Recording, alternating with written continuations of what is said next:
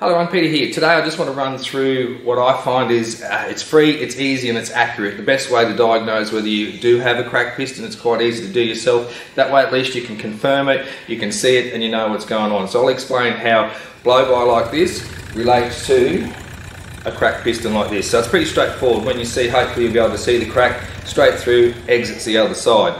So the best way to diagnose yourself, you can simply go out, remove the oil filler cap, it's no secret, and see the blow-by that comes out.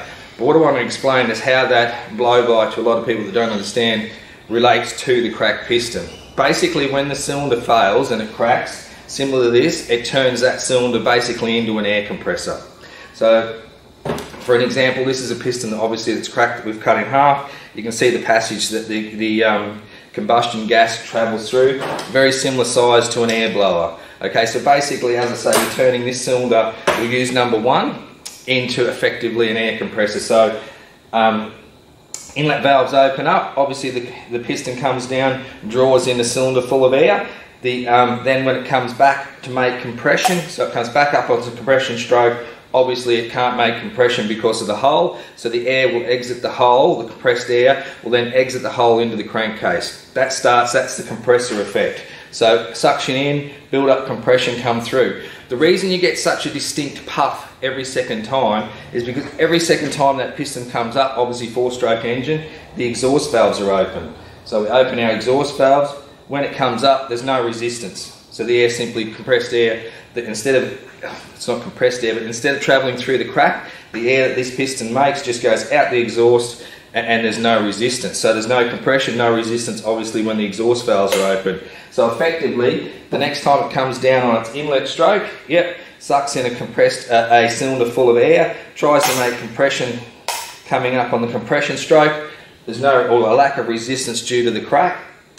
So what's that like? That's like opening an air blower. So you have the volumetric efficiency of the cylinder, compress the air, so the air blower releases, blows the air into the crankcase, which obviously has to come out through either dipstick when you remove it to have a look, or the oil filler cap. So every second time it comes up, as we said, exhaust valves are open, so there's no resistance, so you let go of the air blower. So it's just a continuing cycle of piston coming up, making compression, blow. Release released with the exhaust valves, no compression, release the handle on the blower. So it's basically the engine effectively on that cylinder, because it's only every second stroke, is on and off, on and off, on and off. That's why you get such a distinctive puff coming through the oil filler cap when you're taking it off.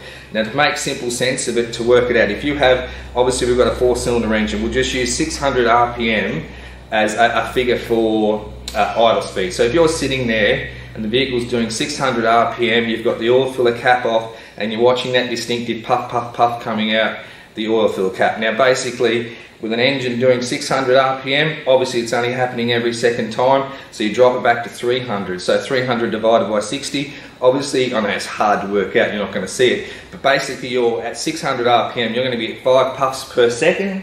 So basically 5 puffs per second coming out that oil filler cap. You're not going to see that, but at least, you know, if it's flat out and you can see that, hey, I can understand what's going on now, why it's doing that distinctive puff, and what has happened. You don't need to pull the head off, you don't need to do anything more. That's the point where you stop and start doing some research. But anyway, I hope that just explains basically how that blow-by that you'll see coming out relates to the cracked piston, and it's easy, it's free, and it's accurate. So if you are in a situation where you think that has happened, simply remove that, have a look, and if I can help, give us a call.